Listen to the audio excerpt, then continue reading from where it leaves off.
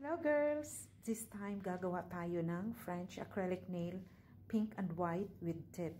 So, to prepare the nail, let's push back the cuticle. And I love using my cuticle bit kasi napaka-satisfying niya. It's really perfect for removing the non-living tissue and preparing also this cuticle bit for the nail bed to avoid lifting. And also using this one, it avoids also damaging the client's nail or your nail kasi napaka-soft niya.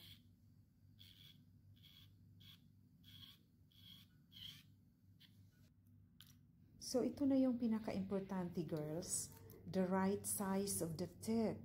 Siguraduhin na the tip will fit perfectly from edge to edge.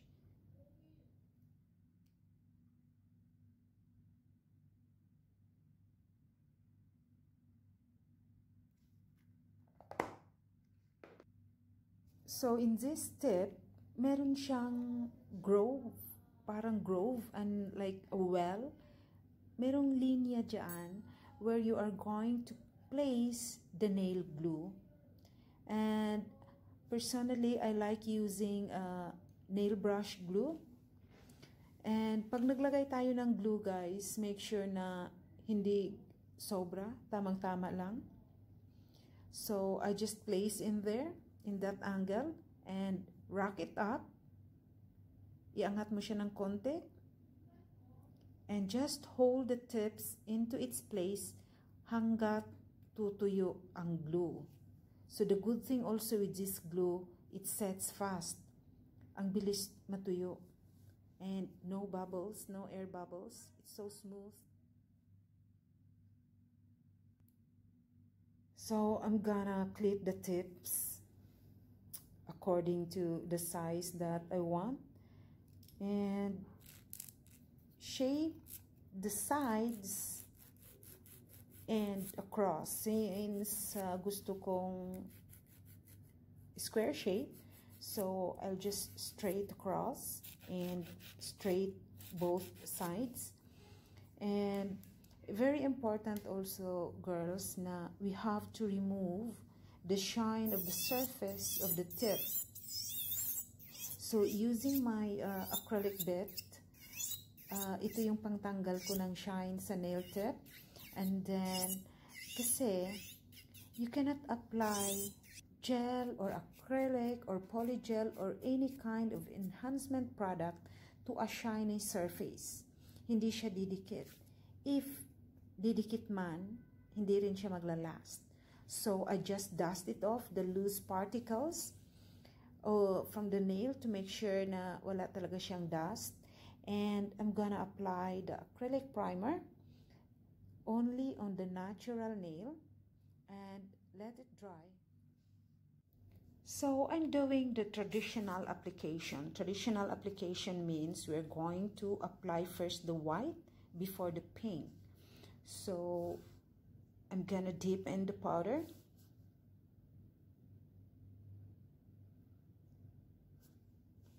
Place the ball sa free edge area and bring it to the side. Gently press the white powder both sides and in the middle to create a deep smile line.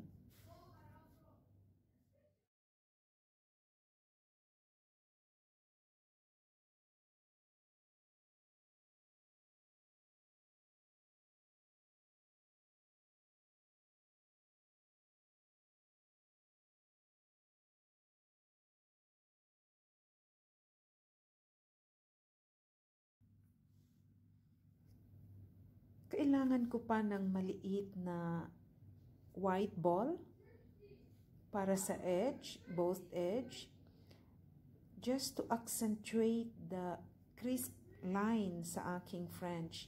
Gusto ko kasi more deeper smile line.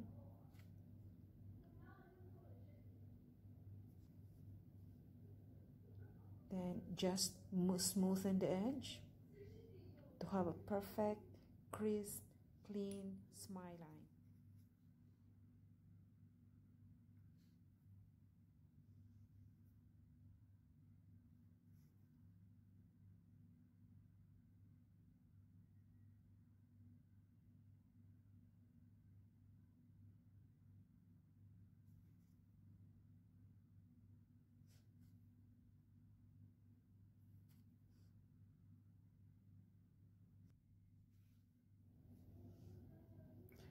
So I'm gonna apply my pink powder, a small bead ng pink powder, and just place it in the center, sa gitna ng nail plate, and press it to the line without going over it. Huwag masyadong diinan ang pag-press, hindi kailangan na mag-overlap ang pink sa white. So, just press it gently. So, let's apply a second bead, but medyo wet, but a small ball.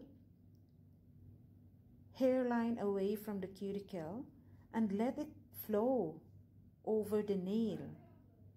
And gently stroke the pink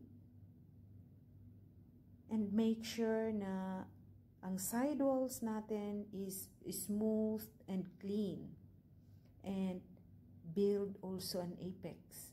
So just slightly stroke the surface of our pink powder, build apex, and clean around the side walls. So we're done for the application. Let's wait for 2 minutes to dry to file shape the nail.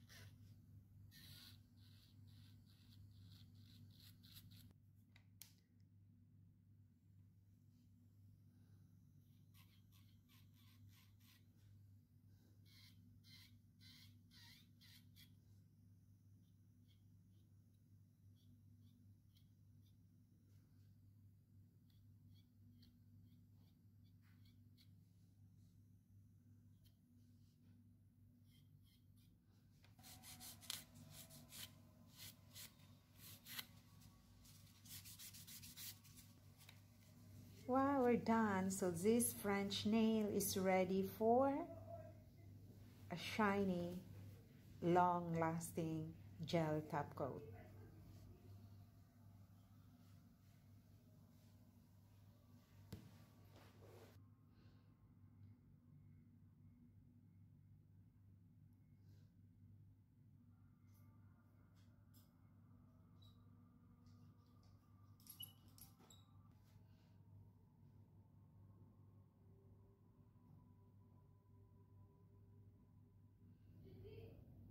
So the most exciting part is the cuticle oil application. It's just so relaxing. It conditions the cuticles and the skin. Wow, it's beautiful. It's perfect. So thank you so much guys for watching, and hope that nakakatulong to sa atin, lalo na sa mga gustong maging nail technician dyan. So actually the process is easy, just you need a practice.